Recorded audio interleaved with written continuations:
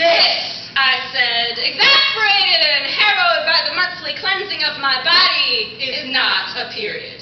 A period, I told Mama, is an interval of time, as a mark used to end a sentence. And I have classes in periods, but no one should call this, gesturing to the funnel of my abdomen, where my empty uterus pushed and strained the flotsam through my screaming muscles, a period.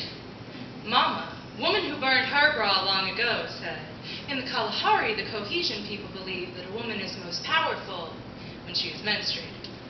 But I don't feel powerful today.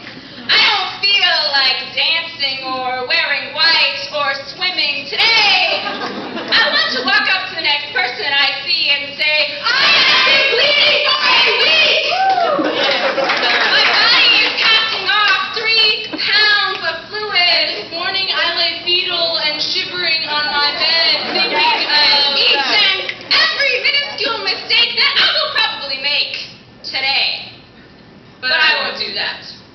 Because while the Cohesion people believe that the bleeding woman is powerful, in most cultures she is regarded as unclean. Unclean like, no, you may not enter your house of worship or make love to your husband. Because this is the time when your potency as a woman is most powerful, and that makes you unclean. And even though periods or the lack of them is essential to every life, girl, that's just gross.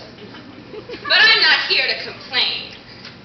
I want a word with a river in it. A word that I can cling to like a raft. On the crest of a flood that rises and falls and roils through so many moons of women. Tides of loving and cursing and bleeding and just making it through. While I, holding tight to that fragile craft, trail my fingers in the sanguine wax and wane, reaching past the burning in my belly, the twisted skeins of my young muscles to the veins of my mother, her mother, and her mother before, to the painful, ancient place where tiny hands glisten and touch, feeling their way in the ruddy, quickening tide.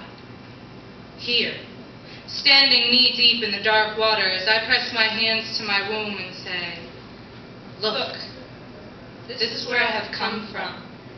Look, this is what I can give. Period.